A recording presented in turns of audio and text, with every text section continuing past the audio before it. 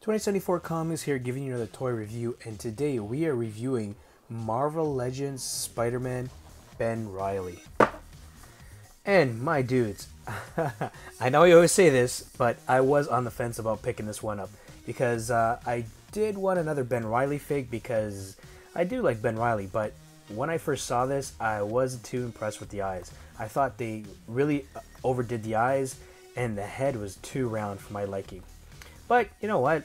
I am a Spider fanatic, so I have to pick up my Spidey. So I picked this bad boy up.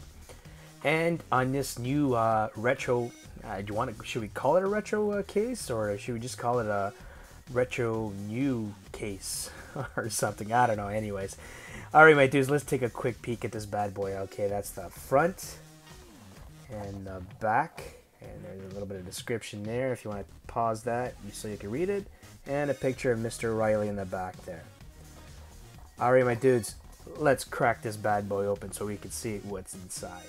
Alright, and that's Ben Reilly out of the package. And my dudes, he is one awesome looking figure. One awesome looking figure. Like I said, I was a little bit on the fence picking this bad boy up, considering he's got that really round head and the eyes are crazy big. But you know what? They kind of go with this figure. And I like the fact that the eyes are kind of metallic and the suit kind of looks like it's metallic. I don't remember it being like that in the comics, but hey, you know what? It makes the figure stand out, and I like that. And another thing is, I don't remember if in the comics it was a black suit or was it blue and red. Like I really don't remember. I gotta take a look in the comics to see if that's what the case was. But anyways, what I do is let's take a quick look at Mr. Reilly here. That's the front, the side, the back, front. Sorry, side and front one more time. And another thing is, I don't remember the spider being that big, and it's kind of awkward looking if you ask me. Anyways, my dudes, let's see what Ben Reilly comes with. And first of all, he comes with the two interchangeable fists, one wall crawling hand, and one whip hand. And that annoys me quite a bit, my dudes. You know me.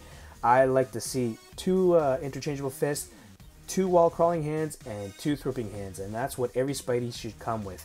Plus, he should also come with a web line. Not that old web line that we always have, that we've had for the past 10 years, a newer web line.